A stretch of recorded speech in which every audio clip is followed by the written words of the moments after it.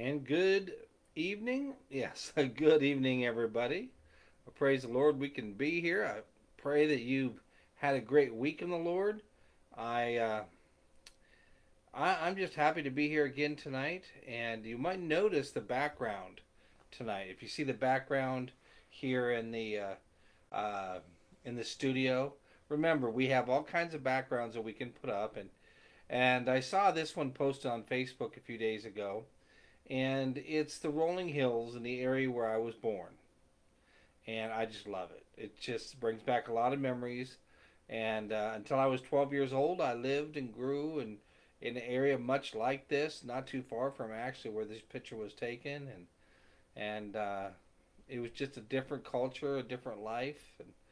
But of course, we all have to go through different things in our lives, and my father ended up getting a job in the city in Walla Walla, and we ended up moving, and I found out what city life was like. And after that, I joined the Navy, and look where I'm at today. So God is good all the time. Yes, He is.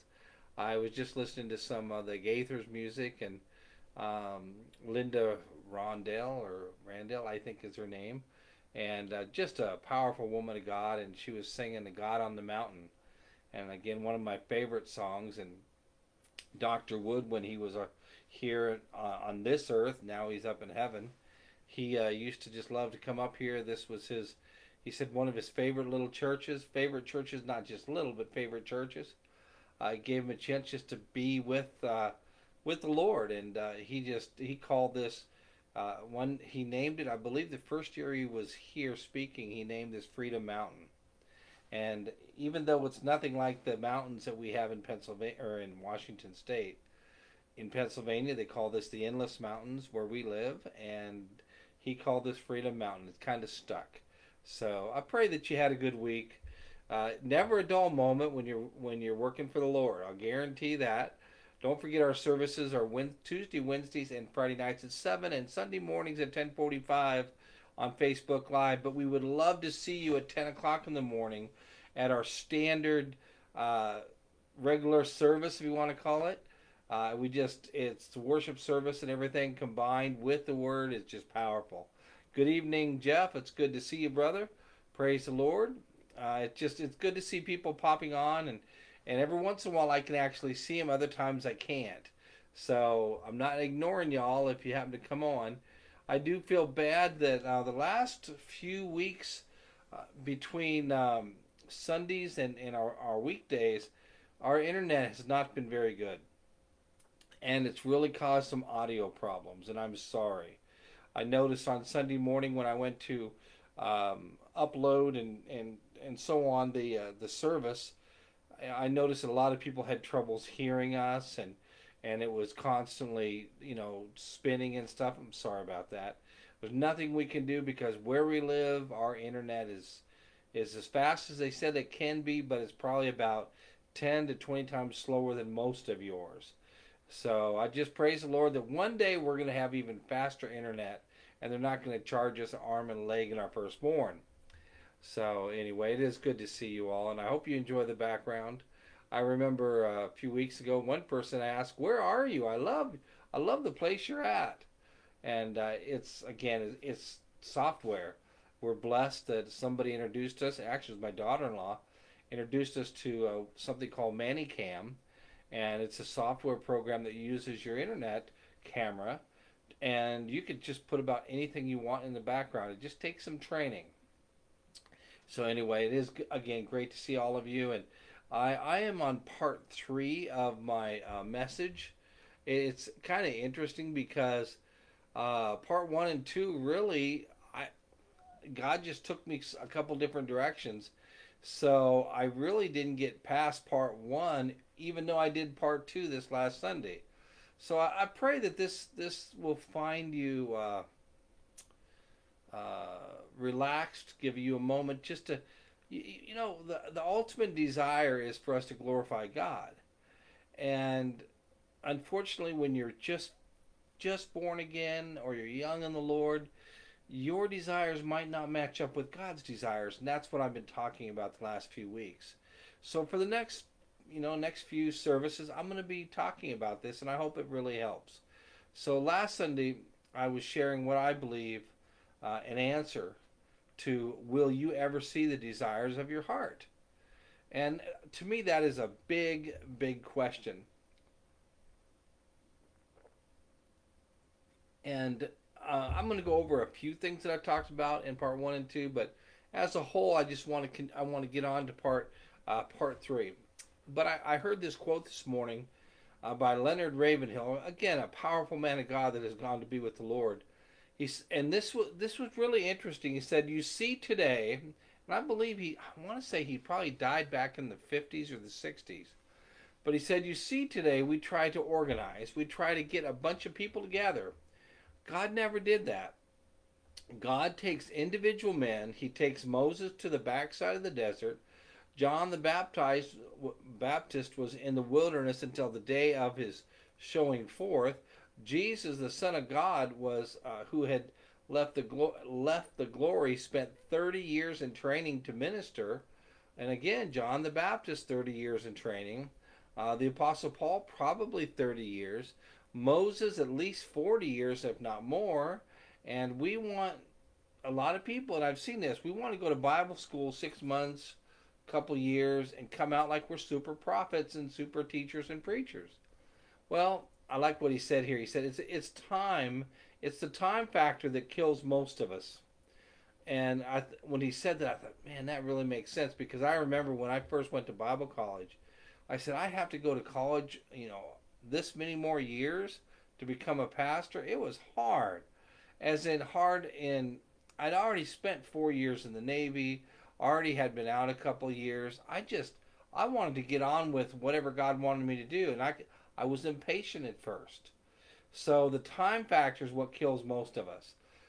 He went on to say, "Tell me how much time you spend alone with God, and I will tell you how spiritual you are." Wow. Not how many meetings you go to, not how many gifts you have, not how many sermons you preach, not how many records you've made. Tell me what time you spend alone with God, and I'll tell you how spiritual you really are. And that was Leonard Ravenhill. I thought, wow, that was so good. So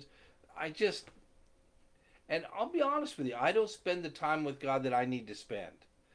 I think if any of us, if we go through the day and we're not convicted, something's wrong. We all have different things going in our life that might not be anything to you, but something to me, and vice versa. So we have to be careful not to judge one another, not to try to stick our nose up in the air like we're better than somebody else, but instead try to see people through the eyes of Christ and realize that Christ sees our heart. So this is some of the things I thought about in the past two services. Are your deepest desires focused on what you can get out of this world while you're here? I told you the story about my brother asking my mom, "Well, Mom, what are you going to do with all the stuff that you've accumulated?" She goes, "Well, I'm going to take it with me." And he goes, "Mom, you can't take it with you. They don't have a trailer hitch on the back of a hearse." There's a lot to that. So it's something else. When you begin walking in the will of the Father, life gets exciting. And I know some of you, you say, "Well, I'm kind of tired of the excitement. I'd like to," or not excitement. It seems more like trials and tribulations. I'd like to have some joy. Well, with walking with the Lord comes joy, excitement, grief, and fear. More than anything, a lifetime of surrender. I heard Joyce Myers once say so many people say, "Oh, I want a ministry just like yours." And one time she said, "No, you don't, because you're not willing to suffer and surrender and go through with the things that I have already gone through." And as I was preparing for this message, and right before I went on, when you see a video of yourself, you see yourself in the camera, you see all the little scars, and you see all the little marks on your body. And when you see pictures of your old friends, I have old friends in high school that they watch our services every once in a while, and they just got together. A couple of them got together about 3 weeks ago, and they took a selfie, and I looked at that. I said, "Oh my, have I aged that much?" And I'm sure I have. And I looked at their faces, and the scars that are on their faces are, you could call them badges of courage. I don't know if you ever read the book called The Red Badge of Courage about a Civil War hero, and the red badge of courage was actually a wound when you were wounded. And I think of the scars that all of us have, inside and out, and how they all tell a story. But if those scars don't lead to the glory of the Lord and obedience and surrender to Him, the scars really don't say much. Now, there's a new song out. I have to do some more research on what it is, but it talks about the devil's trying to make scars on me. But, devil, if you want to see some scars, just look at my Savior's scars. And it talks about the victory we have in Jesus because of His scars. Well, the key verse through this whole "Will you ever see the desires of your heart" is from Psalm 37, verse 4. And I read it from the New King James, from the Amplified, and the Passion. So tonight I'm just going to read it from the Passion. Psalm 37:4, "Find your delight and true pleasure in Yahweh, and He will give you what you desire the most." Some other thoughts. Don't forget, your heart's desires equal everything you secretly dream about, visualize, or imagine. And that could be good, bad, and ugly too. So, some things, and God knows our heart, and thank God for mercy and grace. Whatever the desires of your heart, it's never too late to receive those godly desires. Probably the most important part of the whole message that I've been talking about the last few weeks. Before we ever begin pursuing our heart's desire, we must know that our heart's desires line up with God's word and His will. And, I went on to say, the more time you spend with God seeking Him and obeying His word, the more certain you will be that your heart's desire matches His will. And in fact, when you follow Him, He puts those desires in your heart. Again, Psalm 37:4. Read that carefully. I believe the closer we get to the Lord, the more His desires become our desires. They become in sync with His will. Our desires become in sync with His will. When you're convinced you are in line with God's will and His word, follow the steps that I'll be sharing and receive the desires of your heart. And towards the end of this message, I've already looked ahead, of course. I've already studied ahead. And probably in the next one or two sessions after this, it'll talk about how important that is. But I'm not going to jump ahead. Anyway, I already shared with you in the last few sessions, the first step to receive the desires of your heart is to catch a vision of those desires. And, of course, are they God's desires?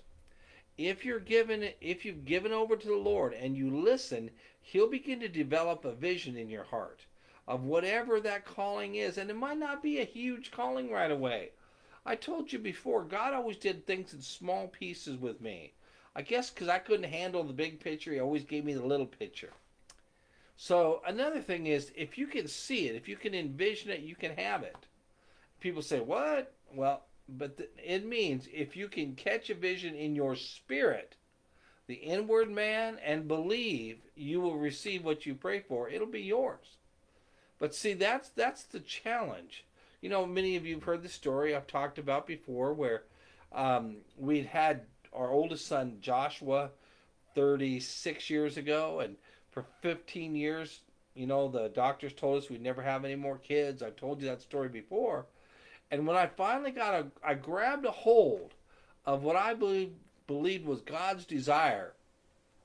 And I knew, and I was convinced that His desire was that, and our desire was the same, that we'd have more kids. That's when the Lord He gave us 3 more children. Unfortunately, the first one after that was a miscarriage. But the other 2 boys are working hard. They're going to college. They're upstanding young men in the Lord, and they're not perfect, but they're doing their best to glorify God in the way that they feel God's calling. So I saw that God gave me a vision of these children, and I knew that I knew. I caught the vision and I received it. I began to speak it. See, there are two kinds of people: those who can see their desires coming to pass ahead of time, and those who can't or won't. As when we built our church over there, we our small group of people, we were in agreement, and it was so great to see everybody come together. Oh my, it was beautiful. See, only one group will be in the victor circle, and that's the group that believes in the desires that God has given you. And don't let the naysayers talk you out of what belongs to you in the Lord. Now, the second step, or the second way you need to draw closer to God so that you'll begin to see the desires of your heart, it's to disconnect from the world. And don't don't jump ahead and say, "Oh, Pastor Rob says I need to completely seclude myself." No, I've seen churches that do that. They won't even have anything to do with another pastor, another church. They won't have anything to do with anybody but their little group. I don't mean that.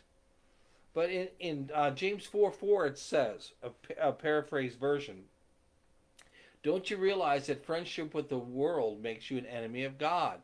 And in the Amplified Bible it says, "You adulterous, disloyal sinners, flirting with the world and breaking your vow to God. Do you not know that being the world's friend, that is, loving the things of this world, how are you a friend? You love the things of this world, is being God's enemy. So whoever chooses to be a friend of the world makes himself an enemy of God."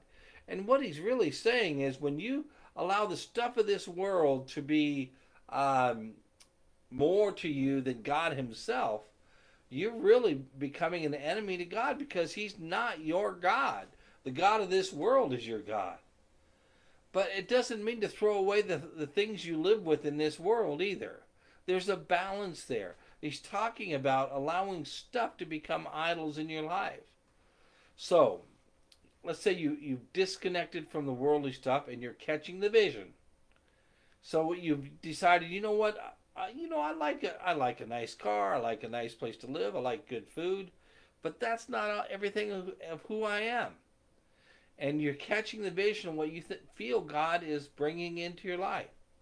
Well, the important thing is, it's time to prepare your heart to receive those things that God has for you.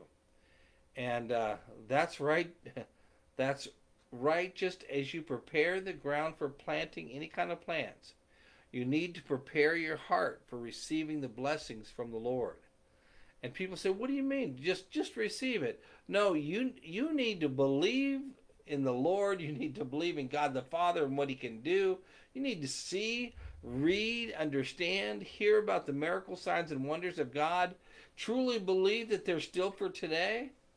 See, the Bible begins with the key verse I mentioned earlier. Remember, Psalm 37, 3 through 4. "Trust in the Lord and do good. Dwell in the land and feed on his faithfulness. Delight yourself also in the Lord, and he will give you the desires of your heart." Okay? But the first part of that, trust in the Lord and do good. Dwell in the land. So he's not saying, hide in the land. It says dwell and be part of it. Feed on whose faithfulness? His. Delight yourself on him, not the things of this world. See, many believers wonder why good things never seem to happen to them. And I try to share with them, now don't get me wrong, when you're doing the Lord's work, the devil will do his best to have every bad thing happen to you. I know a lot of you out there can say amen. One of my favorite scriptures that actually was prayed over me many, many years ago, probably 15, 20 years ago, and I love it. It's Proverbs 3, 1 to 4. And in the Passion, it's really, really good, but I like it in any of the versions. But in the Passion, Proverbs 3, 1 to 4. Because let me backtrack one moment.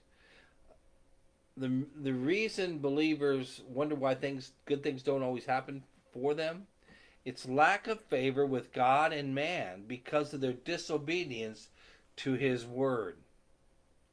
It's disobedience to God through the Holy Spirit, through his revelation as he's speaking, and that's why a lot of times good things don't happen to you. I was just talking to somebody the other day, and you come to our church, we teach you that God will give you favor with God and favor with man. And I was sharing how I knew somebody who needed a flat screen smart TV, and they were going to go out and spend $100 or so, and I said, well, okay, and I just said, oh, this is interesting, and I never go to yard sales. I ended up going to a yard sale. Lo and behold, guess what? There was a nice 32-inch flat screen TV. And it was a smart TV, and I asked the lady, and for $20, I got a smart screen TV with a DVD player in it, and I gave it to the person that was looking for it, and they could not believe how great it works.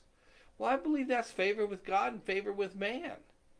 I was telling that story to somebody else, and they, in fact, they're probably watching right now. The same kind of thing happened to them, where they went into like a flea market kind of thing, and they saw a flat screen TV with no cord on it, and the people didn't know if it worked, so they said, "I'll tell you what we'll do. If you can find a cord and it turns on, you can have it for free." It did. They got it home. It worked great, and they still use it. So you see, you can have favor with God and favor with man, but you have to begin being obedient to what God wants you to do. So Proverbs 3:1-4 says, "My child, if you truly want a long and satisfying life, never forget the things that I have taught you. Follow closely every truth that I have given you." Did you see that? Follow closely the teachings of the Lord, and of course in the Old Testament too. Then you will have a full and rewarding life. You get that full. That's exciting life. Good, bad, and ugly. It'll be exciting. Hold on to the loyal love and don't let go. And be faithful to all that you've been taught. Let your life be shaped by integrity. Wow. With truth written upon your heart. That's how you'll find favor and understanding with both God and men. You will gain the reputation of the living life well. Now, isn't that powerful? Remember, that's Proverbs 3:1-4. And verse 4 is the one that says you will have favor with God and favor with men. See, we always expect God to do his part, don't we? Oh God, this is your job. You got to do your part. Yet we are not willing to do our part.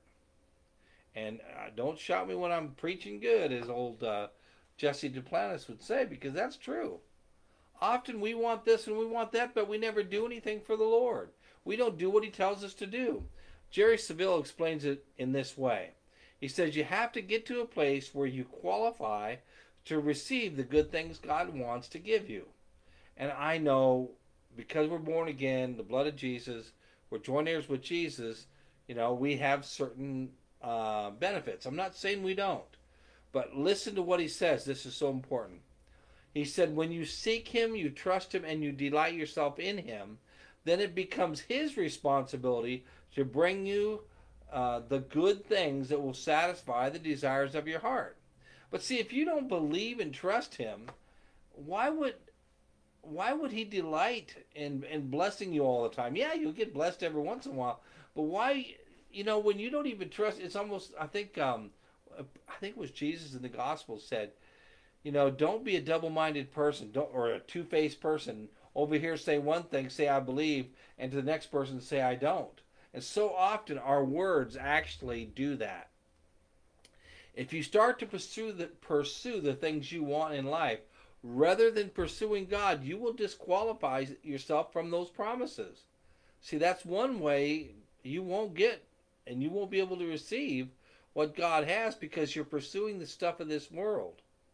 So seek God's face. Don't seek his hand. When I first got saved, one of my favorite songs I started listening to in Christian music was from Keith Green. Many of you have heard this song.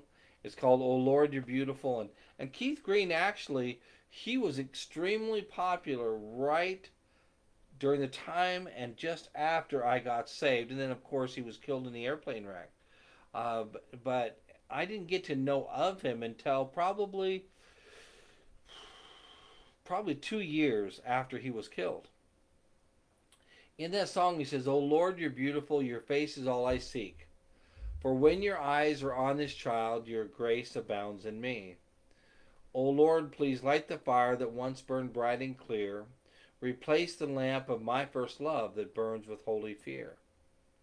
I want to take your word and shine it all around, but first help me to just live it, Lord. And when I'm doing well, help me to never seek a crown. For my reward is giving glory to you. O Lord, you're beautiful. Your face is all I seek. That's just part of it. So, and when he says seek the face and not the hand, because usually it's, oh, what are you going to give me now when we think handout? Instead, you seek his face, he will bless you. So we're still talking about disconnecting from the world. Remember, step number 2. When you pursue intimacy with God, you will qualify yourself to receive all that he has promised. Remember what Jerry Saville said.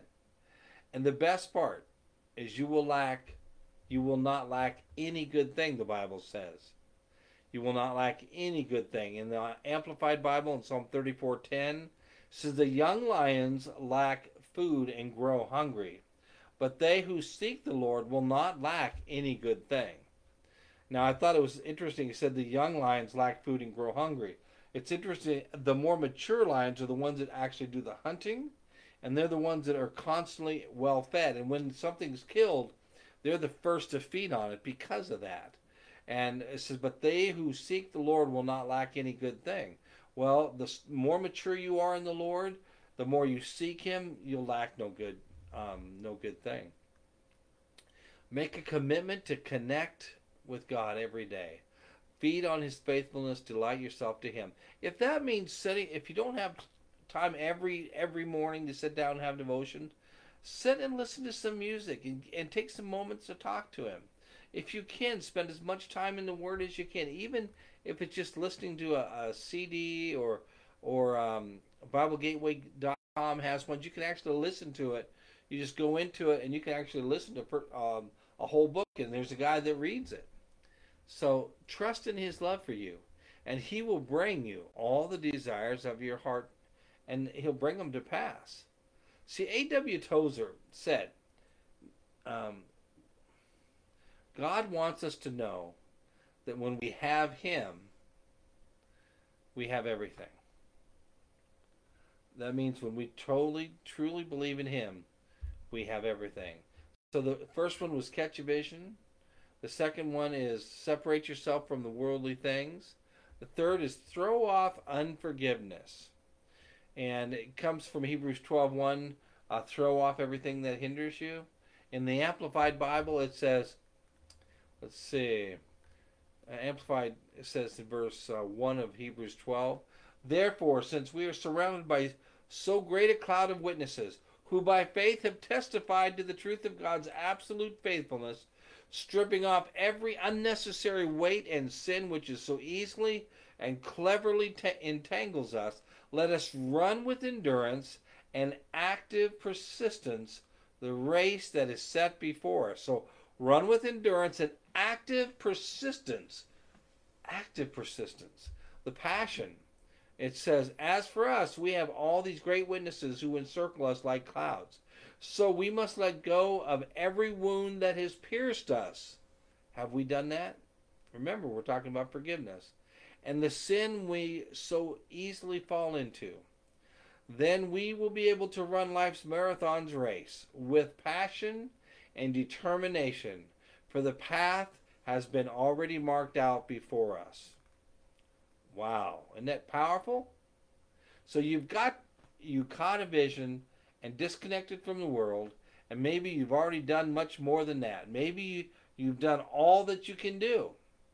And when you're standing in faith to receive the desires of your heart, you're likely contemplate the following scripture. In Ephesians 6:13, it says, having done all, stand. Remember? Ephesians 6:13. But a lot of times, people who have done all they want to do, not all they are required to do. See, people say, well, this is what I want to do. And this is what Tim and I challenge everybody all the time, is in your prayer life, ask God to remind you maybe some unforgiveness in your life. Ask God to show you where you need to change.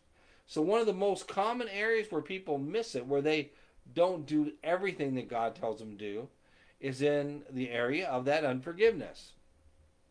Heard one person say, it's the big dog of hindrances to receiving your heart's desire. The big dog of hindrances to receiving your heart's desire.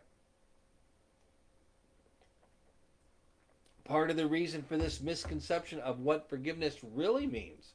See, there's a big misconception of what forgiveness means. Excuse me. Forgiving someone isn't a special favor to them. It isn't justifying what they've done, and it doesn't even indicate a restored relationship. In fact, forgiveness isn't something that happens between you and another person. It's something that happens within you. Now think about that, because a lot of times you'll ask somebody for forgiveness and they'll tell you where to go. But what's important is that in you, you have forgiven them. It, it's it's a quite personal transformation in your own heart. More important than anything else, forgiving someone else sets you free. That's why Paul exhorts believers to focus on this one thing. And I never looked at it this way until I've read this statement. Do not focus on this one thing, Paul said, forgetting the past and looking forward to what lies ahead. So forgetting those who have wronged you. So whatever has been said about you, done to you, stolen from you, make a decision to forgive no matter how big or how small. Obey God, throw off unforgiveness, look forward to what lies ahead, and watch as the path to your heart's desire opens right up to you. And you'll begin to see God bringing in those heart's desires. So I'm excited for the next, let's see, the next time I will be here will be Friday night. And we'll have a chance to continue with this lesson. I hope you're getting something from it. Sometimes it just takes somebody telling you again. Catch the vision that God has given you, because you get to know Him through His Word, through His revelation, and through prayer. And separate yourself from the stuff of this world, the loving of the stuff of this world. And make sure you have forgiven everybody that God has, that you've forgiven everybody that has wronged you. Forget the past and go on. So I can't wait to talk about next Friday, but I'm going to hold off. So part 4, I'll be here next Friday. God bless. Take care. And I believe God is going to change some hearts. God bless. And get ready. See ya.